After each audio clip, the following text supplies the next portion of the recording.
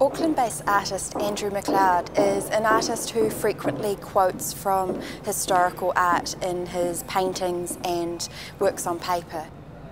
Several months ago, Te Papa approached Andrew and we wanted him to create a new body of work that was made in response to Te Papa's art collection, specifically our collection of historical art. So the works that you can see around me here are Andrew's take, looking back at that history of art in Te Papa's collection and mixing it with a whole raft of other source material.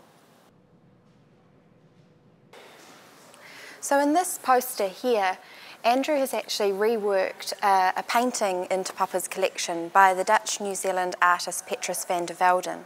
Now, van der Velden's painting was originally in landscape format, and what Andrew has done is he's remixed elements of the composition and made it into a vertical poster format.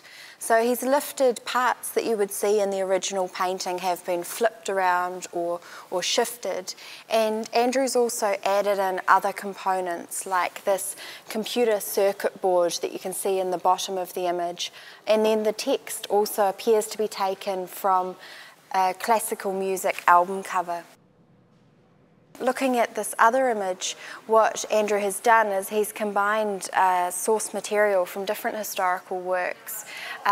For example, at the top of the poster you can see a detail of a woman's hand holding a flower. And then he's mixed that in with lots of other different text and image.